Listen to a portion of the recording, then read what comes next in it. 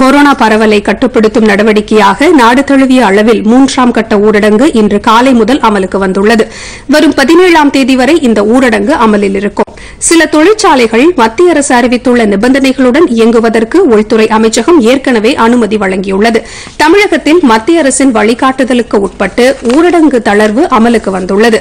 தனிக்கடைகள் காலை 11 மணி முதல் மாலை 5 மணி வரை இயங்கலாம் என்று தமிழக அரசு அனுமதி அளித்துள்ளதன் அடிப்படையில் சென்னை உட்பட தமிழகத்தின் பல பகுதிகளில் கடைகள் இயங்கத் தொடங்கியுள்ளன. எனினும் கட்டுப்படுத்தப்பட்ட பகுதிகளில் கடைகள் திறக்க அனுமதிக்கப்படவில்லை.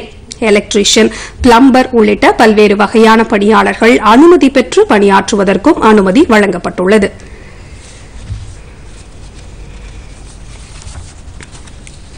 நாடு முழுவதும் நோய் தொற்று பாதிப்பு குறைவாக உள்ள பகுதிகளில் கட்டுப்பாட்டு தளர்வுகள் இருக்கும் என ஏற்கனவே மத்திய அரசு வெளியிட்ட வழிகாட்டு நெறிமுறையில் தெரிவிக்கப்பட்டுள்ளது. கொரோனா தொற்று பாதிப்பின் தீவிரத்தை பொறுத்து நாடு முழுவதும் சிவப்பு, ஆரஞ்சு, பச்சை ஆகிய 3 மண்டலங்களாக பிரிக்கப்பட்டுள்ளன.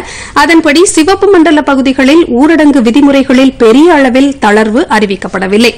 ஆரஞ்சு மற்றும் பச்சை மண்டல பகுதிகளில் தேவைக்கேற்ப குறைந்த எண்ணிக்கையிலான தொழிலாளர்களை கொண்டு தொழில் நிறுவனங்களை தொடங்கலாம் என உள்துறை அமைச்சகம் வெளியிட்ட அறிக்கையில் தெரிவிக்கப்பட்டுள்ளது. எனினும் விமானம், ரயில் போக்குவரத்து, மாநில மற்றும் மாவட்டங்களுக்கு இடையிலான சாலை போக்குவரத்துக்கான தடை தொடர்ந்து நீடிக்கும்.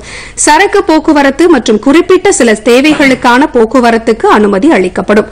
பள்ளிகள், கல்லூரிகள், இதர கல்வி நிறுவனங்கள், பயிற்சி நிலையங்கள், தங்கும் விடுதிகள், திரையரங்குகள், வணிக வளாகங்கள், உடற்பயிற்சி கூடங்கள் ஆகியவை தொடர்ந்து மூடப்பட்டிருக்கும்.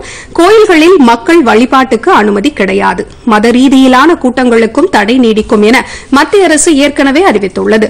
சிவப்பு மண்டல பகுதிகள் தவிர இதர பகுதிகளில் உள்ள மருத்துவமனைகளில் புறநோயாளிகள் பிரிவு செயல்பட அனுமதிக்கப்பட்டுள்ளது.